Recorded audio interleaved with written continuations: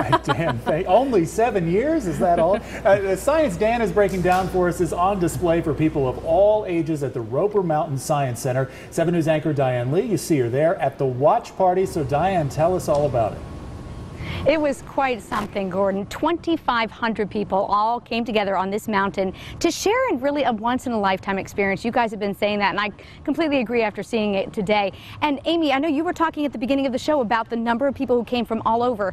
The Roper Mountain Science Museum formed this map to show all the people from different states in America. But check this out. As we follow the map down here, you can see a lot of folks from South America, and then over here, a ton of folks from Europe. And then we go over here, you've got India, you have one from Africa, you have one from Australia, and then check all the way down here in Antarctica. There's one over here and one over here. So you had people from 29 different countries all come together to again, share in this experience right here at the Roper Mountain Science Center. And what a day it was. I mean, it was just perfect. As Dan was saying, the weather was fantastic for this. So people just really enjoyed themselves, and we just felt like we were so lucky to be in this spot watching the eclipse, whereas places like Charleston really didn't have as great as weather as we did here in Greenville. Now, there was a very lucky family that won a raffle to be the only family to be able to view the total eclipse and everything leading up to it inside Daniel Observatory at that historic telescope that was built in 1882 but still works beautifully today. They said they found out this morning and they were just floored. They never thought that they would win. I joked with him and said, "Hey, you haven't received a phone call, have you?" And yeah, a few seconds later, his cell phone rang, and he looked at it, he goes, "I think that's them," and he answered. So yeah, we got that phone call, and I was like, this is like, once in a lifetime experience. So, being able to have a private viewing through this telescope, and so it was pretty cool.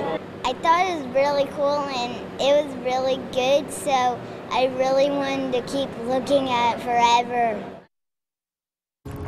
And even if you couldn't see it through that amazing telescope, there were still some really neat things that you could do. For instance, there was a trick that you could play with paper and a pinhole, or even if you had a colander where you could see through those pinholes little crescent moons all over the paper on the other side. So it was kind of fun to play with that today. And really, Gordon, I mean, you guys probably felt the same way when you watched it, but all around us when the total eclipse hit and when you could see that little diamond ring, which was an effect right before it, there was just this collective awe, and it was just truly amazing.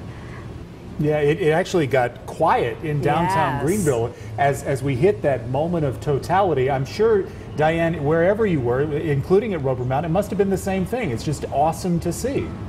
It really was, and the neat thing about where I was stationed at Roper Mountain, I was down by the barn area, so I also checked on the animals right before the total eclipse. The pig had gone to sleep, the chickens had gone to roost, so all the animals were affected by it too. Yeah. I wondered if the roosters would crow a second time when the sun came back out. That's Diane Lee.